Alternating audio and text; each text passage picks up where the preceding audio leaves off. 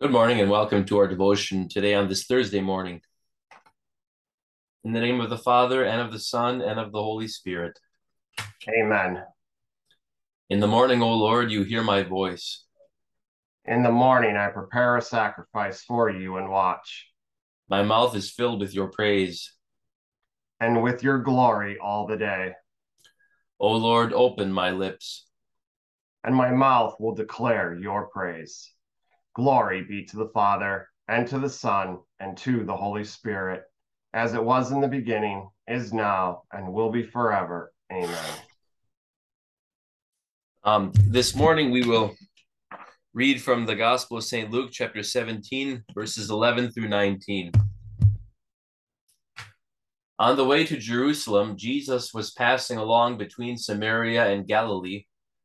And as he entered a village, he was met by 10 lepers who stood at a distance and lifted up their voices, saying, Jesus, Master, have mercy on us. When he saw them, he said to them, Go and show yourselves to the priests. And as they went, they were cleansed. Then one of them, when he saw that he was healed, turned back, praising God with a loud voice, and he fell on his face at Jesus' feet, giving him thanks. Now he was a Samaritan. Then Jesus answered, Were not 10 cleansed? Where are the 9? Was no one found to return and give praise to God except this foreigner? And he said to him, Rise and go your way. Your faith has made you well.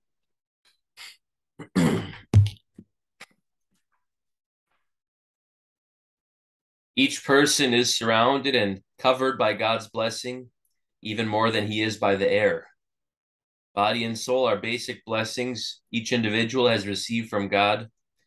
However, reason and every power of the soul, all understanding and every member of the body, every ray of light that falls into his eye, every sound that penetrates his ear, every breath of air that fills his lungs, every heartbeat, every bite of bread he eats, every drop of water he drinks, every slumber that comfortingly shuts his eye, every joy that refreshes his soul, every step he takes without misfortune, every moment he spends, in short, everything a person is and has is a special blessing of God.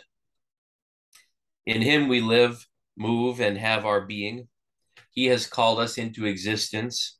He preserves us and governs our life, and if he were to withdraw his hand from us, we would perish. It is therefore impossible for a person to count the blessings God shows him during even 1 hour. Who vividly recognizes all these things as blessings from God? Most regard them as inevitabilities of life. They do not regard them as things for which God is worthy of praise. They enjoy all these blessings without thinking about the source of every good and perfect gift. If they met with a little misfortune, their heart and mouth are filled with complaints. And when there is so much as one blessing, they imagine they are lacking. They suddenly forget all the millions of other blessings that they enjoy. Only when people lose a blessing do they come to realize how great, excuse me, realize how great it really was.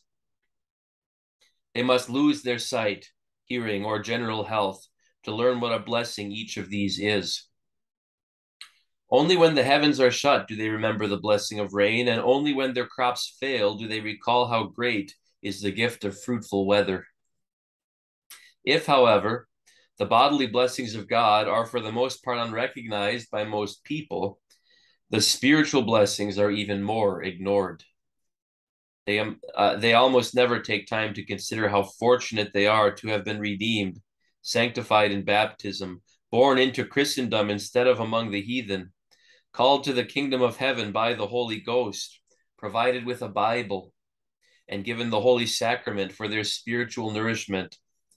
No, most people take all of this with a hardened heart. They regard spiritual things as a yoke they must bear in this world, and they would prefer it if there were no God they should serve, no word of God they should hear and obey, and no eternity about which they should worry. They certainly do not want to thank God continually from the bottom of their heart. Yet there are certainly blessings almost all of us recognize as worthy of great thanks. Protection and deliverance from great bodily danger, the restoration of health after a long sickness, the revelation of innocence after a period of unearned shame and scorn, the receipt of temporal goods following a time of severe poverty, and the removal of strong pains and the fear of death. But while we may realize that these things merit loud and lifelong thanks, what do most of us do? We call upon God in a time of need and promise him, Lord, if you will help me this time, the thanks shall never cease in my heart. I will become a different person. I will totally convert to you and lead a holy life, forsaking the world and its vanity. I will serve you with body and soul, give you my heart, and become and remain your servant now and forever. But what happens when God has heard our cry of distress and helped us? With most of us, it is the same as with the 9 lepers in the gospel. The heavenly benefactor is quickly forgotten. We ascribe the help to chance and our recovery to the doctor, our good nature, or the right medicine. How many of us do not fall down before God in thanks, but persist in living our lives the way we did before?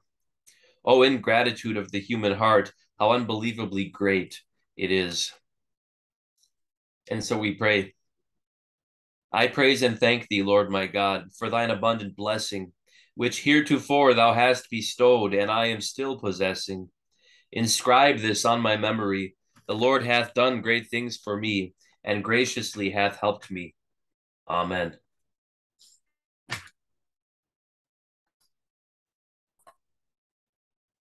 And let us pray.